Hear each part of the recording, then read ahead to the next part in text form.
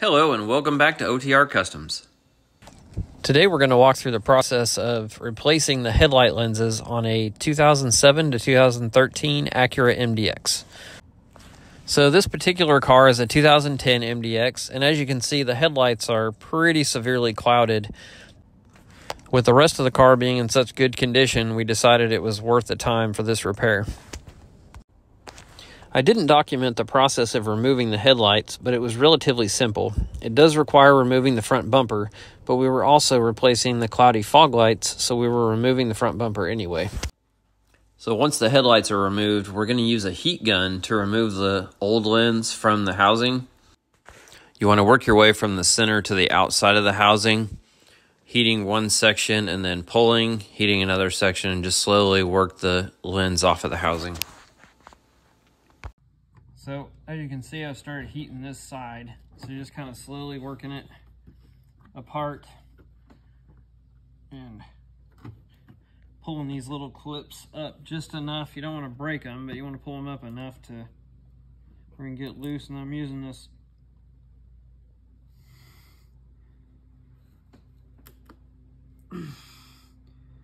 to kind of help get it separated.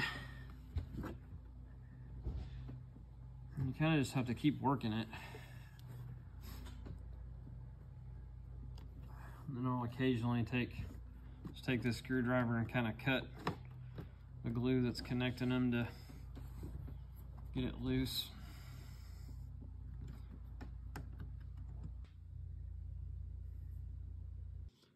So this piece I'm holding sets down into the lens. The only thing that holds it in here is two little screws. You can see there's a tab for one screw and the tab for the other screw. So the thing with this, these screws look like, you'll see them when you've got the whole headlight housing together, but you can see that you can't get to them. So just know that you don't have to worry about those until you get to this part. So you take those two screws out, and then this just pulls out of here. We did make the mistake on the other one, having this sitting out, and we had to make sure and clean it again. So I recommend having the other lens ready to where when you pull this out, you can take it out of one lens and set it right in the other one so you keep from messing it up. So we couldn't find too many videos on a successful way of getting all the glue out. So what we're finding works pretty well is just take a heat gun and do a little section of it. Find a screwdriver that's about the width of your groove. So heat up the section, and then I'm just taking the screwdriver and I just run it down that section. I heat it up and it just peels it right out. And it leaves a nice smooth, I don't want to fill in my tab there. And just working my way all the way around. So I wanted to show the product we used to seal the new lenses.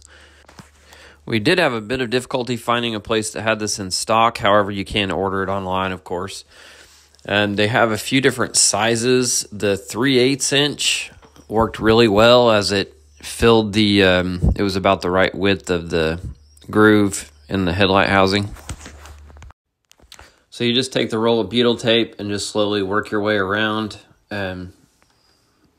pressing it all the way down in the groove. You don't want it up on the edge, or else it'll mess up how it spreads once you heat it up and press the lens in. So you want to get it all the way down into the groove, and you just work your way all the way around the headlight housing. So once the butyl tape is pressed in all the way around, we're going to start heating it with the heat gun. So you just work your way around evenly all the way around. We ended up heating it for probably about 2 minutes, just working your way around about the speed that you see in the video. And then once you have it all heated up, then you're going to place the lens.